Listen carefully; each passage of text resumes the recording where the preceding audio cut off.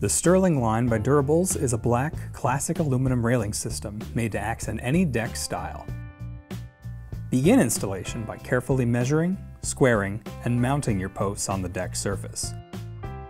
Set the one-piece post skirt in place over the base plate. Using the one included Phillips head screw, attach the foot block to the underside of the bottom rail.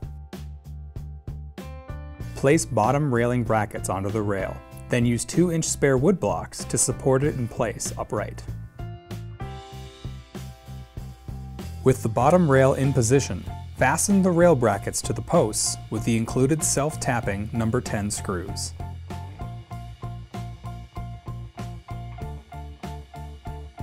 Secure the brackets to your bottom rail using the provided number 10 screws. Insert the balusters into each opening in the bottom rail. Move the pieces back and forth when inserting to fully seat the spindles.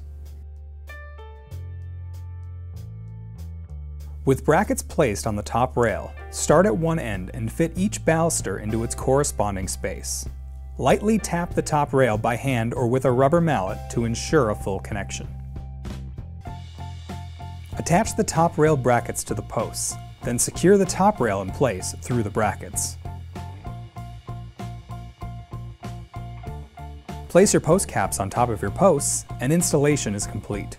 Highlight your new durable Sterling railing and choose from coordinating solar and low voltage post cap, rail, and side mount lights to boost both your safety and style in one piece. Hey, thanks for watching. My name is Jamie and I'm part of the customer experience team here at Decks Direct. Feel free to call us with any questions about this video or any other deck questions you might have. We're always helping people build better decks.